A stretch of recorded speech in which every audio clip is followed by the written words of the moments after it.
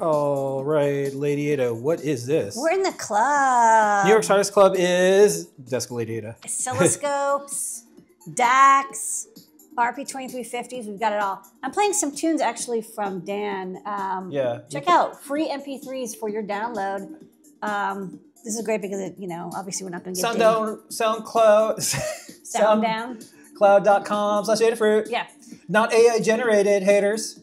No, this is real music. Okay, so what I'm doing is I'm actually testing out this DAC. So we need, let me just turn this on. I mean, I'm sure it sounds great. We have a lot of boards that I want to do that have I2S digital output to play like MP3s or waves or whatever. And we don't have a lot of good I2S DACs in the shop. Like we had like one or two, but our offerings are kind of slim. And so like 2 or 3 years ago, JP was like, hey, we should have like the PCM 5100 series. And I was like, oh yeah, I'll get to it. So this is a breakout for the PCM 5102. What I like about this DAC, first off, inexpensive, high quality, doesn't require an M clock. So it's great for Raspberry Pi or microcontroller boards. Line level out. And, we will be revisiting that issue because I want to do the driver for the DAC on the Fruit Jam, which is the DAC 50, TLV 320 DAC 3100, which has headphone out. This doesn't do headphone, it has a line level. So I'm actually playing music out of these little speakers. I turned it off, but it's a great way to just sort of test stereo. And then on the oscilloscope, I look at the waveforms, make sure they look right and clean. Hold on, I think the audio just turn it on. But it sounds really good, so I'm kind of happy because the layout for these DACs, it's always like you want to make sure you do a good job. But I don't hear like any static out of it. It feels really good. There's a filter on the output, and I think this is ready. So I'm going to make 2 versions: one with the 5102 and one with the 5100.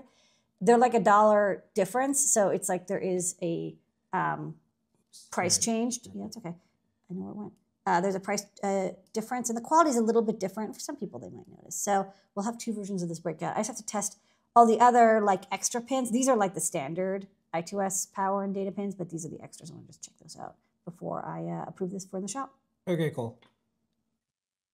Hey, Lady Ada, what is this? This is a new design. Oh. I wanted to kick off the year and maybe like do some cool new projects with people who we work with. So this is a design by Timon, who makes a bunch of hardware, open source hardware that works with the compute module 4 and 5, and like this kind of this flat design over here. Hold on, I'm not like really good at this. I'm sure there's like keys that are good. So this is the compute module that like people know and love, the compute module 5, the chip, the RP1, the flash, the USB, whatever, and like the power supply. And then this is a board which...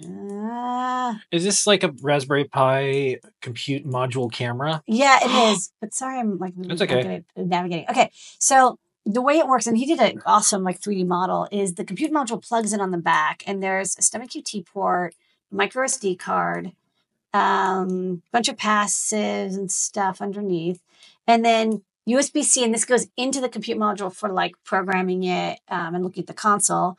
A host USB connection. This only does gadget mode, but this can be like a host if you want to plug in like a keyboard or a mouse, and it's USB 3. Some GPIO buttons, HDMI output. Looks like this is the real-time clock battery, an optional battery. Maybe this is another another I2C port. Big ass caps. Shutdown button, which only I think works on the Pi 5. And then underneath, there's a little camera connector. You can use a cable and mount a camera on. So it's like kind of an all-in-one shape board. And what you can't, I think underneath, you can kind of barely see here, there's a the connection for the MIPI, the DSI. So you can have this connect to a camera as a display as well. So I was like, oh, let's just make like a really cute all-in-one, low-cost like backpack that makes the compute module do like a lot and can mount a camera. Okay, I have a request. When it's in gadget mode, can we have a little speaker or something go gadget mode? Yeah, you can go. Okay. Camera. All right, cool. This is neat. Make an AI camera.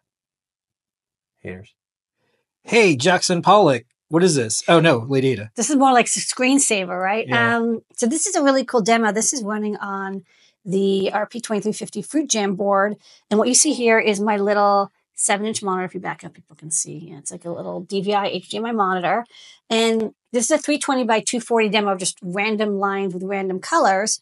320 by 240 pixel doubled. But what's really neat is it's not only coming out of the DVI port, but it's using the HSTX peripheral. So this doesn't use any PIO, and it doesn't use any timers, and it doesn't use a single core, which means that we can use PIOs and the extra core to do the BitBang USB host.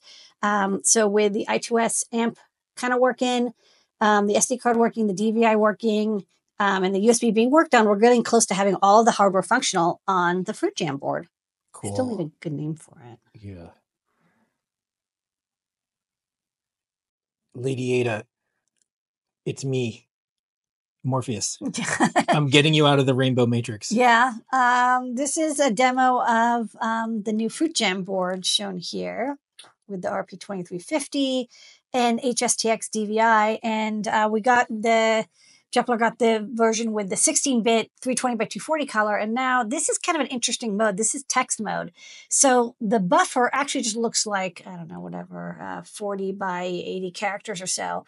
But if you zoom in, you'll see it's rendered really beautifully because like the resolution is like 720p, but you can only write text. Like there's a font that this library comes with. And this is actually from the Pimoroni DVHSTX library, but we got it working with an Arduino, and this can be really cool for projects where you just want to show a lot of text and you want like high resolution, like a very beautiful look. I just really love this font, and I think, of course, you can add. Looks right. Yeah, if you wanted to have like different fonts or like more characters, but just does a random color output. So looks like art. This mode, we might use it for something like, if we're doing a Z machine. Yeah. Where it like to just text adventure, like wouldn't that be a beautiful font to show on it? Oh yeah. So, yeah. Transition screens and text adventures. Yeah. All sorts of stuff. That's what we're looking at. Okay, cool. Hey Data, what's this? So I'm doing some testing with this new breakout board that I designed for the TLV 320 DAC 3100. And what you're listening to is Scott. It's Tanute talking about CircuitPython on this Python podcast. Whoa. Yeah, weird. How's it happening? So I heard you like Python, so you put Python in my Python. Let me just disconnect this because it's tough to have two voices. So this amplifier is I2S input and can do headphone or speaker output. And I had to fight with the PLL and configuration, but I finally got it working. And what I'm doing is I'm streaming a podcast through the ESP32 here.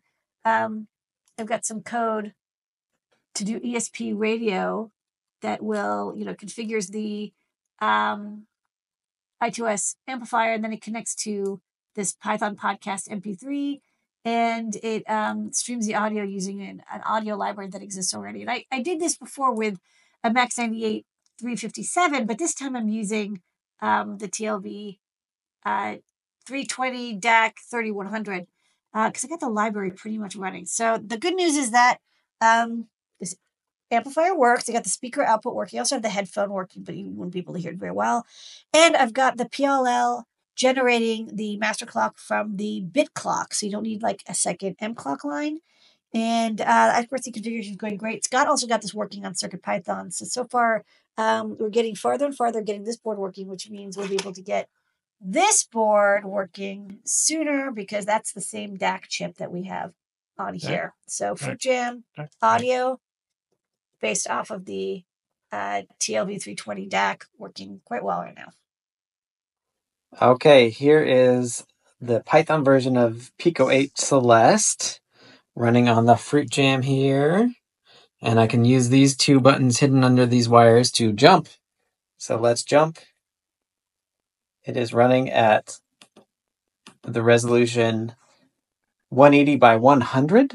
It's being upscaled for the TV by HSTX to 720 by 400. That's giving us nice square pixels to the TV and not using a whole lot of memory bandwidth to be able to render via CircuitPython. If I hit Control-C here. Whatever. All in Python. Python. Looks good. Super intense top secrets this week. And by the way, these are the thumbnails that are on the videos.